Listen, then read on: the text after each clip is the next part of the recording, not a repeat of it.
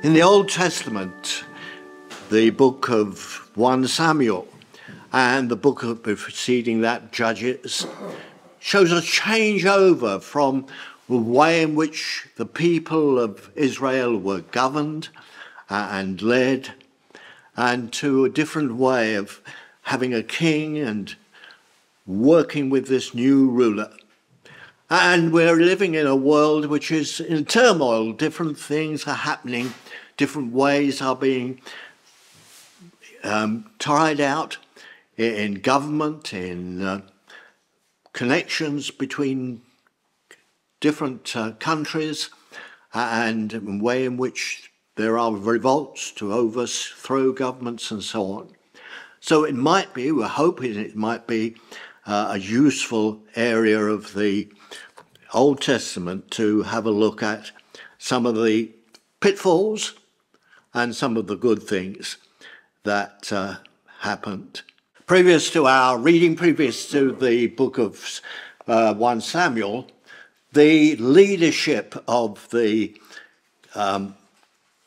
country, the nation, was by judges who didn't have any regal, didn't want royalty, but in their wisdom and guidance, they hoped to control and to guide the nation.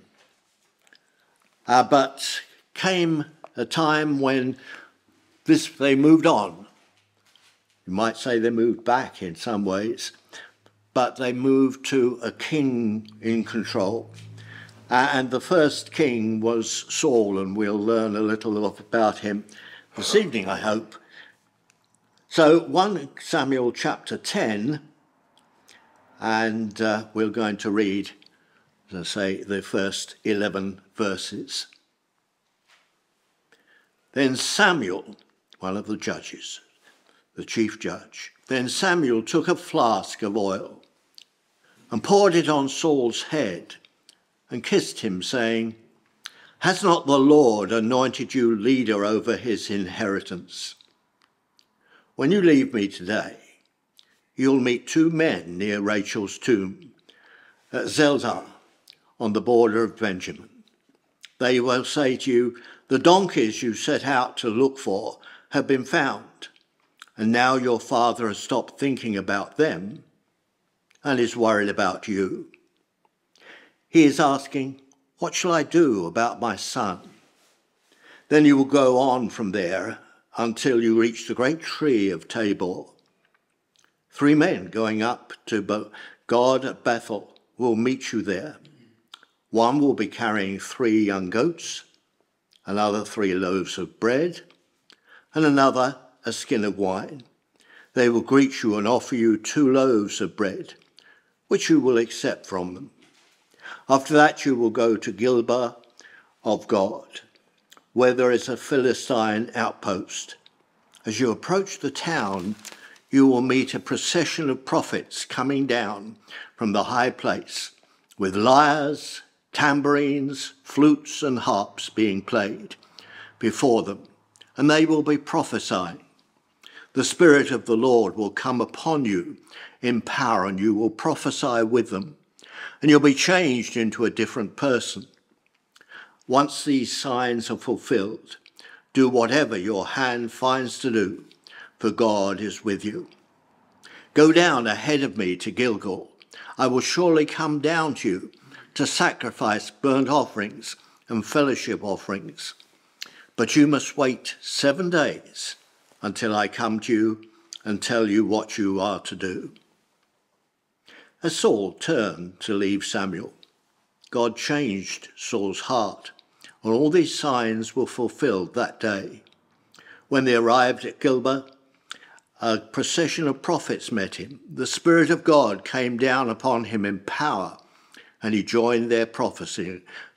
When all those who had formerly known him saw him prophesying with the prophets, they asked each other, "What is this that has happened to the son of Kish? Is Saul also among the prophets?" We'll perhaps find out what happened. Was Saul really among the prophets? And here the unknown writer of Hebrews is referring back to the Old Testament and refreshing the memory of his readers to think about the way in which God worked through the people of old and brought in his kingdom in Israel. We can look back, perhaps at our own nation, and think one day back there, that time back there, there was more knowledge of God than there is nowadays. But it's the same God. It may be our own, weak understanding that misses the great word of Jesus Christ. Anyway, in Hebrews chapter 11 and verse 32, he's been speaking about some of the Old Testament heroes. And he goes on in verse 32. And what more shall I say? I do not have time to tell about Gideon, Barak, Samson, Jephthah, David, Samuel, and the prophets, who through faith conquered kingdoms, administered justice, and gained what was promised, who shut the mouths of lions, quenched the fury of the flames, and escaped the edge of the sword, whose weakness was turned to strength, and who became powerful in battle and routed foreign armies. Women received back their dead, raised to life again. Others were tortured and refused to be released so that they might gain a better resurrection. Some faced jeers and flogging, while still others were chained and put in prison. They were stoned. They were sawn in two. They were put to death by the sword. They went about in sheepskins and goatskins, destitute, persecuted, and ill-treated. The world was not worthy of them. They wandered in deserts and mountains, and in caves and holes in the ground. They were all commended for their faith, yet none of them received what had been promised. God had planned something better for us, so that only together with us would they be made perfect. Therefore, since we are surrounded by such a great cloud of witnesses, let us throw off everything that hinders and the sin that so easily entangles, and let us run with perseverance the race marked out for us. Let us fix our eyes on Jesus, the author and perfecter of our faith, who for the joy set before him endured the cross, scorning its shame, and sat down at the right hand of the throne of God. Consider him who endured such opposition from sinful men, so that you might not grow weary and lose heart. God blesses the reading of his word. I want this evening to look at a change of government. We've had a change of government in our own country, a possible change of government coming up in the United States, and other countries where perhaps changing the government has not been so peaceful, but has been a matter of struggle and overcoming the problems. So we're looking at, for the people of Israel, they wanted a new ruler. They had these judges who looked after the use of the laws of God, but they didn't seem to have the power behind them. They were more administrators. They wanted a new leader, a new king. They wanted a new role for such people. So let us have a look at some of the things that went on. It's a difficult and a complicated situation, so hold tight for a bumpy ride. For many of the people, the life and style of living of people in the news is a topic they love to hear about and discuss. The red top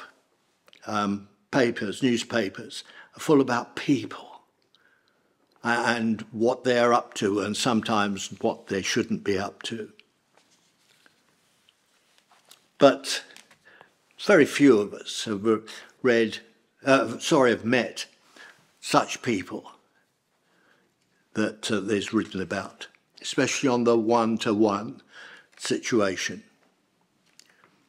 They seek, the people who read, to know about their secrets, know what was the latest gossip about them. They want a glimpse into their lives. My wife has a friend who worked for royalty. And when you're close to royalty like that, you are discreet. No secrets should be released. There are those who like to tell it like it is. The Bible is honest and clear about the lives of those it describes, and about us who read it. I want to look today at one of those described, the enigmatic character of Israel's first king. The transition that took place from the judges to a king, one who had much stronger power over the country. So Israel had settled down in the land which was given them by God, under the leadership of one of the final judges, the final judge Joshua, and following him various other judges, people like Gideon and Samson and Samuel and Eli. Judges not so much about working in the courts, but as leaders, leading a military force, dealing with foreign foes. They were surrounded by enemies. Too quickly, however, the judges were involved in battles with surrounding enemies and were not relying on the Lord. The people were not satisfied without nice domestic leaders who did not follow God's ways, who went their own particular way. Joshua himself has set his eyes upon the Lord as a pattern to deal with the country, to lead the country. The new leaders did not have that care. And so God stepped in. The angel of the Lord, we read, went up from Gilgal to Bochim and said, I brought you out of Egypt and led you into a land which I swore to give to your ancestors. I said, I will never break my covenant with you. You shall not make a covenant with the people of this land, but you shall break down their altars. Yet you've disobeyed me. Why have you done this? I've also said I will not drive them out before you. They will become traps for you, and their gods will become snares to you. When the angel of the Lord has spoken these things to all the Israelites, the people wept aloud, and they called this place Bochim. They offered sacrifices to the Lord. Joshua had told them what it was that was wrong with them. They thought they knew it all, but they were basing their lives on their own ideas, not on the ideas of God, which the prophets had been bringing them.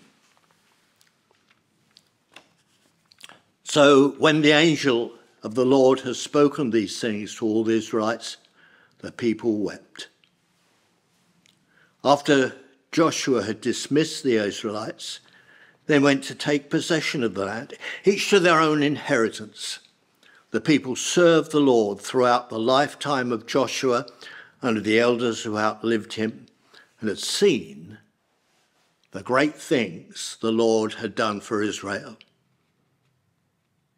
Joshua, the son of Nun, the servant of the Lord, died at the age of 110, and they buried him in the land of his inheritance, in the hill country of Ephraim, north of Mount Gaash. And over the years, others became leaders. A few looked to the Lord. Leaders, good, bad, indifferent. Some names are well known to us, others perhaps more obscure. There was Deborah, the woman leader. There was Gideon, who at home and across the state cleared, at least temporarily, the land from the land of Baal worship places and fought the invading Midianites. There was Jephthah, the warrior who made a stupid promise about sacrificing the first who came to greet him, not realizing it was going to be one of his own family. Samson, full of the strength of body, but so weak in his relationship with Delilah.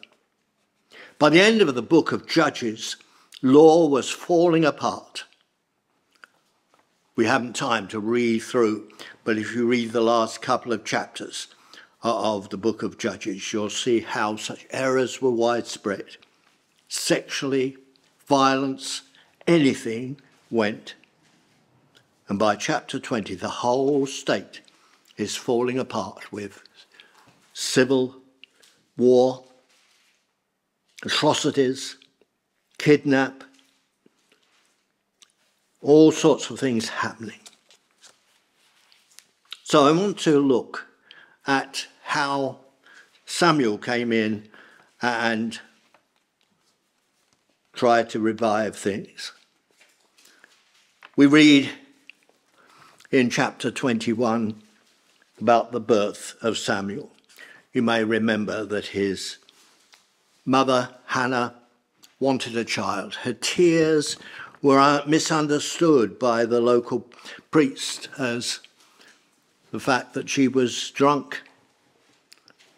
It was just an indication of what the world was like in those days, that it was more likely someone was crying for drunkenness than for sorrow. So Samuel was born at the last of a number of judges who'd led the Israelites. Not, as I said before, one who sat in a courtroom, but who sought to lead the people in the right directions, making the right decisions. God send us the right people at the right time.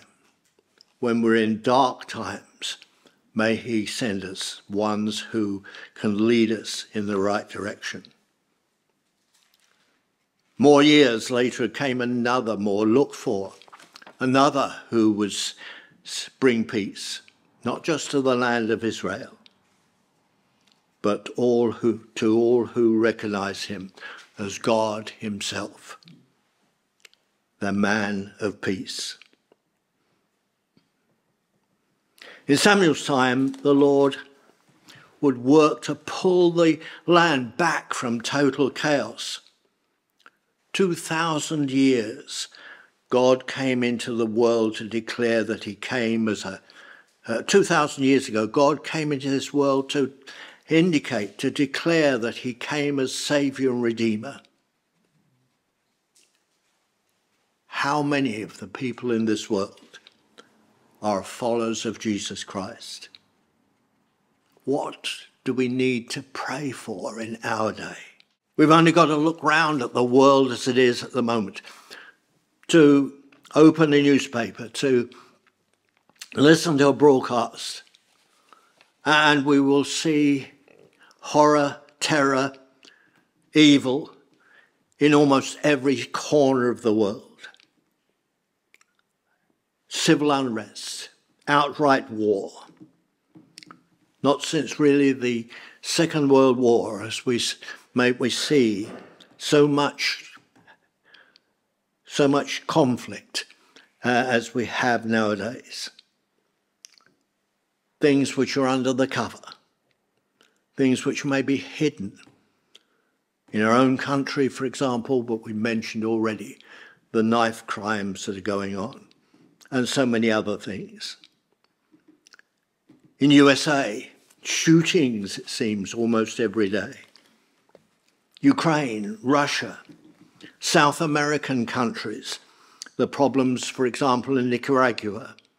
African countries, almost every one in some sort of turmoil, brought in very often from outside. What do the Muslim leaders want to do with the Christians? And we in Britain, across the world, need someone who will give us and bring us peace. Who is listening to him? Will we listen? Will we yield to him? What is the message? And how do we hear it from the Lord? Did the people of Israel listen? No, the situation was just becoming worse. They had these judges giving them a hand-to-hand dealing with disputes. But it didn't satisfy everyone. And they took the opportunity, when Samuel grew old, to ask for leaders like everybody else has got. We want kings. We want those who are strong. We want to be able to overcome. We want to be like them.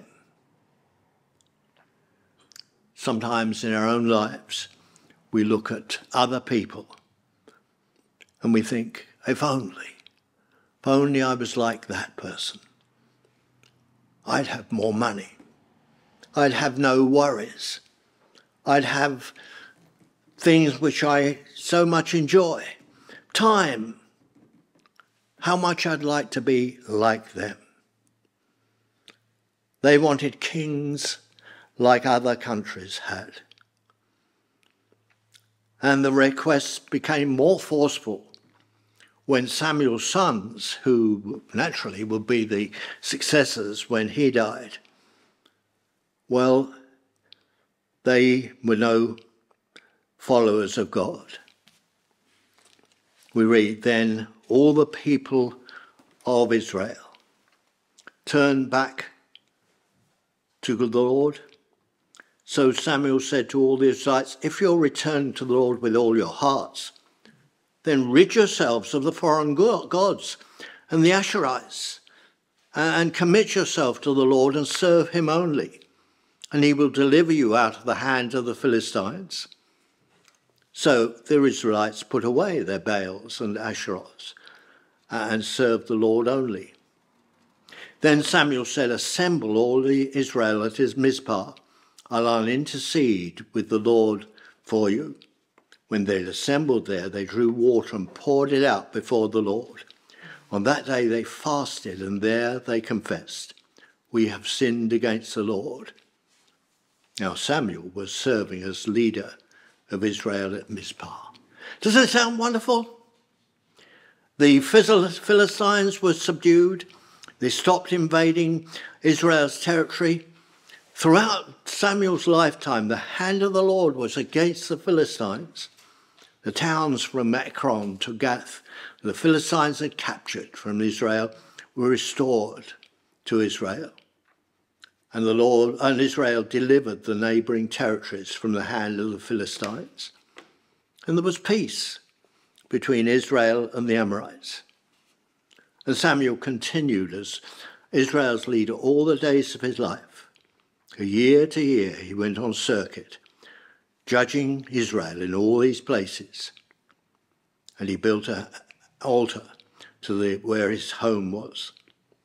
Surely the Israelites will now give thanks to the Lord. Their traditional enemy had been defeated. Are the people praising God, giving thanks for victory? No, they thought they knew what was best. When Samuel grew old, he appointed his sons as Israel's leaders. The name of his firstborn was Joel, and the name of his second was Abijah, and they served at Beersheba. But his sons didn't follow his ways. They turned aside after dishonest gain and accepted bribes and perverted justice.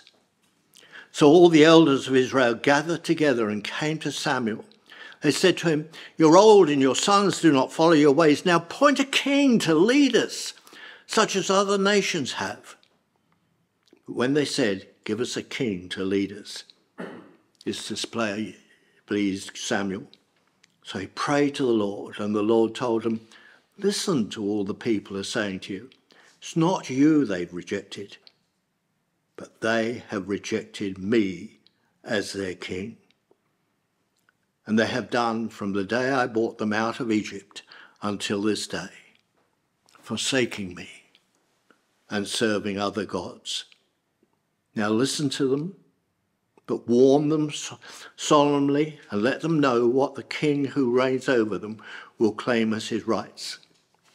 God had a leader for them, but they didn't want to hear. They had a profile in mind which was not God's choice. How like that is today. We want a strong leader. We want this sort of leader, that sort of leader. But there is a name to whom we should all bow. At the name of Jesus, every knee should bow. Their appointed leader by God was now wearied and losing status. The normal replacements, sons of Solomon, we read, when Samuel grew old, he appointed his sons as Israel's leaders, but his sons did not follow his way. They turned aside after dishonest gain and accepted bribes and perverted justice. So once again, the elders of Israel gathered together and came to Samuel, and they said to him, "You're old, and your sons do not follow your ways. Now appoint a king to lead us." But it wasn't Samuel's idea of a solution, and it certainly wasn't that of the Lord. When they said, "Give us a king to lead us," this pleased Samuel, so he prayed to the Lord. And the Lord told him, "Listen to all the people are saying to you. It's not you they've rejected. They've rejected me as their king. And as they've done from the day I brought them out of Egypt until this day, forsaking me and serving other gods." How do our plans match up with God's? Do we define what we want and dismayed if God doesn't fit in with our plans? We want the ability to understand God's ways, and where we don't understand it, to yield to whatever he has for us. Things don't always go as we think they ought to go. That exam that the youngster has, failed it. There was the illness, which came on unexpectedly, but just at the top time when we needed it to be full strength, perhaps for a job interview or a celebration of a final family occasion. We thought we knew what was best. It doesn't really match up to what takes place. I'm happily married to Anne, my wife, and we're both, let's face it, well on years. I was married before to Margaret, but she died of cancer. Anne was conscious when it came to thinking about our wedding. The plans were rather hurried. We're getting older, we'd better do something about it. And we finally agreed to go ahead. But we'd been so slow that when we came to look at somewhere to celebrate the wedding, to have the wedding breakfast, as they call it, that meal that you have at night. The breakfast we have at night, yes. Well, we wanted a particular date in August that year. And that date wasn't available in the places we went around to try and find where we could hold it. But there was one which was free. Friday the 13th. The superstitious people had kept away from it. Actually, we've just had a Friday the 13th, haven't we? We'd hoped for the 6th. Not for superstitious reasons, because it fitted into what our plans were for all those things which have to get done for a wedding. But in the end, because the venue was free, we married on Friday the 13th. It wasn't us to be superstitious. We've just had, as I say, that anniversary, which is also on the Friday the 13th. But how glad I am that we didn't hold out for the 31st of August 1997, because that day there was a car crash in Paris and Princess Diana was killed. For those that didn't marry then, there were many who did and must have felt a shadow over that day. When we follow the history through from the book of Joshua, we find Israelites under pressure from the original Canaanite inhabitants. The Israelites had been led there by Moses, and his leadership had passed on to Joshua. As we turn to the book of Judges, Joshua has now died. They were leaderless, but with Joshua's tribe taking the senior role. Seeking God's plans, they looked for guidance. The first chapter of Judges and the second verse.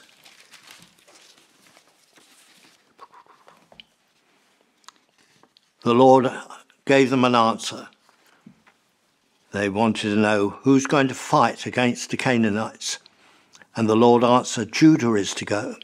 I've given him the land into his hands. There was a promise from God, but they had that leadership in Joshua's tribe. The death of the leader, Joshua, hadn't meant that God had withdrawn from them. Joshua might not be still there, but it seems that the arrangements, the organisation he led among the tribe allowed them to take the lead. They looked for support. In verse 3, they call upon the tribe of Simeon to walk with them. There's wisdom here. It could have been that they, the Joshua's leaders, could have said, we can do it all ourselves and take all the glory. How good it is to work with others with the same aim as ourselves, looking to other like-minded churches to band together in the same evangelistic campaign, or to encourage each other.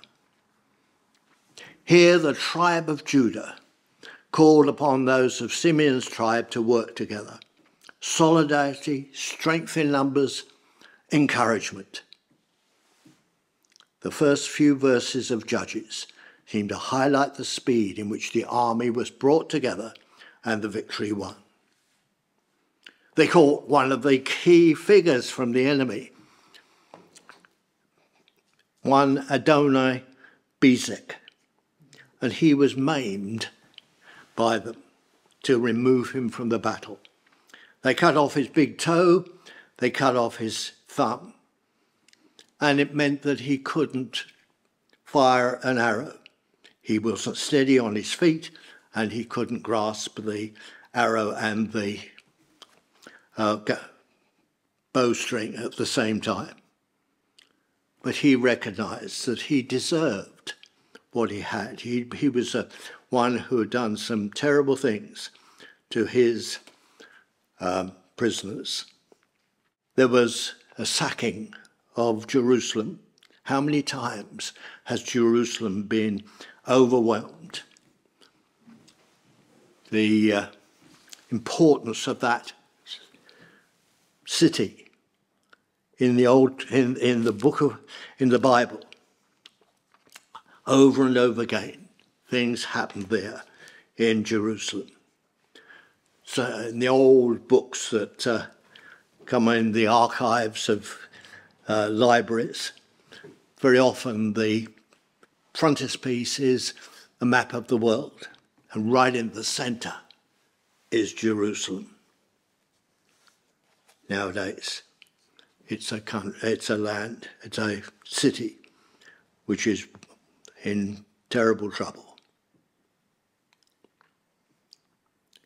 It was a tough city even in those days to take in war. We read in Joshua, Judah could not dislodge the Jebusites who were living in Jerusalem. To this day, the Jebusites live there with the people of Judah. Although the tribes of Israel could trace their lineages back to Jacob, this didn't stop infighting between them. Judah couldn't displace these Jebusites, but if he'd been working with other tribes, how different that might have been. How the power of Christ in the gospel going forth, if Christians were banded together in unity, how often do Christians just squabble among themselves? We need to be taking encouragement by each other, who those who preach the truth in the gospel. Conquest of the land had been hard. God had given the land into their hands, but they had to fight for it. Judges 2 sees a change. We read of the death of Joshua. He'd been Moses' right-hand man and succeeded him. He held the tribes together. And we read, after that, the whole generation had been gathered to their ancestors. Another generation grew up who knew neither the Lord nor what he'd done for Israel. Then the Israelites did evil in the eyes of the Lord and served the Baals. They forsook the Lord, the God of their ancestors, who brought them out of Egypt. And they followed and worshipped various gods of the people around them. How easy it is to slip, to be those who worship not the true God, but a false God. It may be money. It may be power. It may be large force of workers are under control. It may just be encouragement of our own egoism. Hear what the Lord said to them. The angel of the Lord went up from Gilgal to Bochim and said, I brought you out of Egypt and led you into the land I swore to give your ancestors. I said, I will never break my covenant with you. You shall not make covenant with the people of this land, but you shall break down their altars. God was merciful and gave them judges to protect the nation. As followers of Christ, how far are we wandering from God's ways? We regularly need to seek the Lord's help. We need always to be on our guard. As we thought earlier, the judges weren't always the best. If the judges could not be trusted in reviving the nation, maybe having a king will. The wish was in the last verse of Judges 21. In those days, Israel had no king. Everyone did as they saw fit. And they thought a king would be better than a judge. Did they think it through? Was changing the title enough? What extra powers and what costs will a king bring? Too often the churches think that a bit of reorganisation will solve the problems. It's good to seek the Lord's guidance, but not change for change's sake. So let us hear what Samuel chapter 8 reads. When Samuel grew old, he appointed his sons as Israel's leaders. The name of his firstborn was Joel, the name of his second was Abijah, and they served at Beersheba. But his sons did not follow his ways. They turned aside after dishonest gain and accepted bribes and perverted justice. So the elders of Israel gathered together, came to Samuel. They said, you're old, your sons don't follow your ways. Now appoint a king to lead us, such as all the other nations have. I have a lot more that I had planned to speak. We haven't got to the first king yet, but I think we will close what I'm saying here, because we've got to look at ourselves. How devoted to God are we? Or do we just follow some pattern? It may be a good pattern, or it may be a bad pattern. Is it just that we can only look on the dark side? Our judges don't match what we want. We want a king. And if we're not careful, we get a king who doesn't match what we need. There is only one king, one Saviour, one Lord, one God, one way. Is that whom we're seeking? Is that in which we're giving our own lives over to? Our church's work over to? Our pattern of life under his sway? Or do we think that we know it all? I'm going to stop there. More could be said. Perhaps some other day we might say it. but it's important that we know whom we serve. We know why we serve. We know how we serve. We may bring what is good, what is worthwhile, to a Saviour who leads us and guides us in this life. Great God of wonders, all thy ways are matchless, godlike and divine. We might put our name in there. So-and-so, all our ways are faulty. All the ways are earthbound. All our ways don't shine for God. But they can do if we take on board a Saviour who's done these great things for us.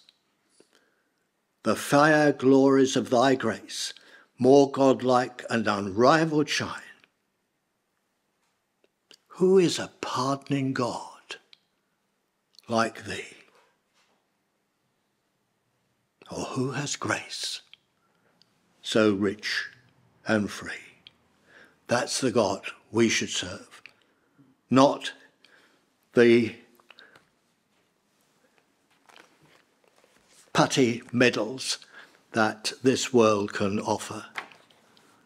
But let us serve a wonderful God, a wonderful Saviour. Great God of wonders, all thy ways are matchless, godlike and divine.